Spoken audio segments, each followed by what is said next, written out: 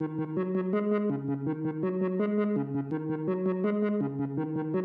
guys, so today I have a very exciting video to be doing.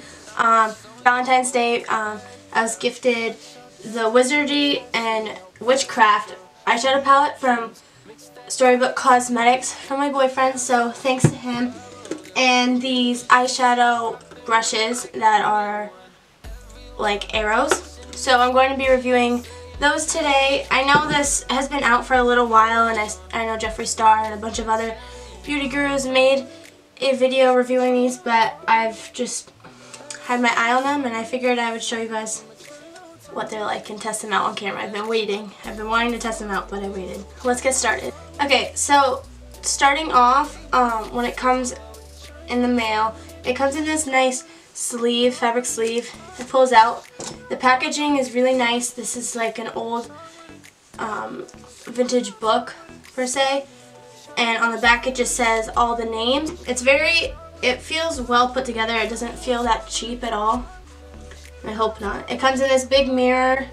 I've already swatched some of these colors already, as you can see, but I don't know, let's just get into it. We have these eyeshadow brushes. It comes with this holder actually. I'll link everything back into the description. I haven't seen any reviews on the bow and arrow brushes, but I have seen reviews on the magic ones. So I'm just going to put my hair back with these little ears and we'll get started. I'm going to actually prime my eyes with concealer. I'm just going to dot this onto my eyes using a tiny sponge. The only thing I'm worried about with this palette is that it doesn't have anything like a neutral shade to set my eyes with. I don't know. I've been seeing on YouTube that people don't set their eyes after if they use concealer, but I just feel like it wouldn't work that well. So I'm going to be taking my Airspun loose powder. Oh gosh, this is breaking. I need a new one. These last forever, by the way, if you've never tried it. It's going to be... That was a lot. Okay. Dusting this over my eyes. I'm going to start with the color Charms. Right here. Anyway, so I'm going to be taking their fluffy brush. I don't really have a name for it. And I'm just going to be putting the color Charms in my crease. These do feel nice and heavy, but this color is nice, but the brushes kind of feel dainty. They remind me of, like, yes, they're heavy, but I don't feel like they blend. Like, I don't know, it's just a transition color so far, but it feels like those like $2 paint brushes. Like, this is what it reminds me of, just because I've never seen a fluffy brush so thin. What I'm going to do is I'm going to fluff the color Broomstick right here. Fluff that into the crease. I'm just going to take a little bit, see what that does. I ain't thinking about the past now. You're my new thing, you okay, I do like how this is applying.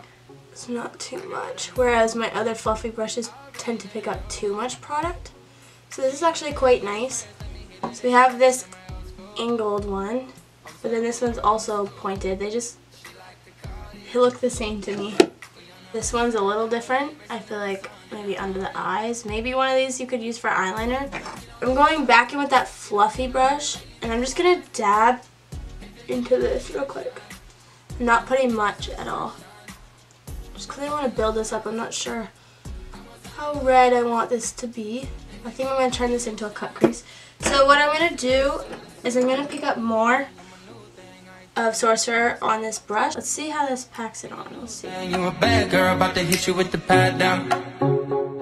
Yeah, the legs smoke and the grounds are cold. Never got me quiet. Just kind of not outlining where the crease will be cut because it's a little messy, but I am trying to keep it just above those.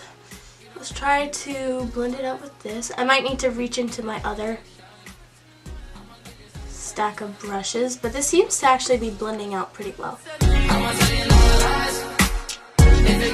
This is blending out nicely. So we're gonna take a little bit more red on the blending brush, the fluffy big fluffy brush. And we're just gonna work that way up. I'm going to add StoryBook, this purple right here. And maybe we'll put some green in there. It's weird, these don't swatch the best. They kind of feel, some of them feel really smooth and then some of them feel really chalky. But on the eyes, I'm impressed. Use this brush.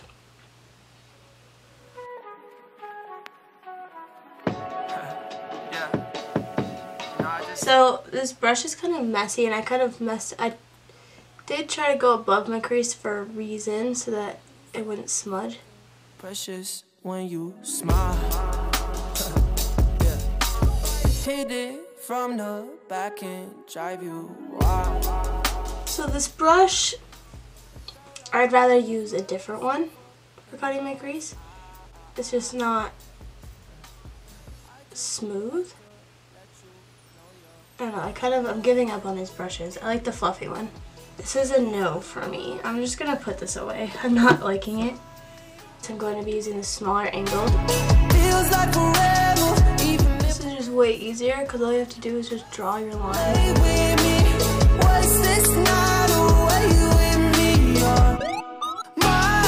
I'm just gonna try to fix this side. I'm gonna go back in with this. Oh god, I swatched this color. Okay, so I'm gonna just take this detailed brush that I used earlier and kind of swipe some of that purple just a little bit to deepen this up and try to fix where I messed up. I think I'm gonna go with Bewitched. I'm gonna go try doing it with this flat arrow brush. We'll try this without setting spray. This brush just, it's not working for me. So I'm going to take my Morphe brush. This doesn't have a number on it, but it's from Morphe. It's from a set. Oh, nice. This is very nice.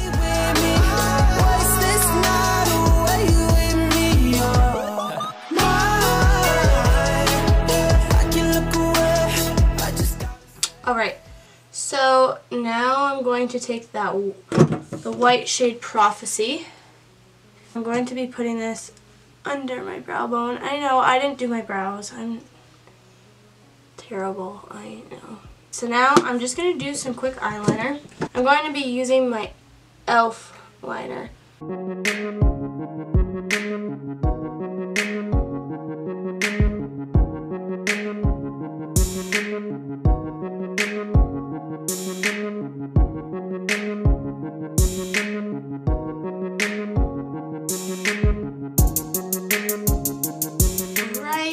So the winged eyeliner is done.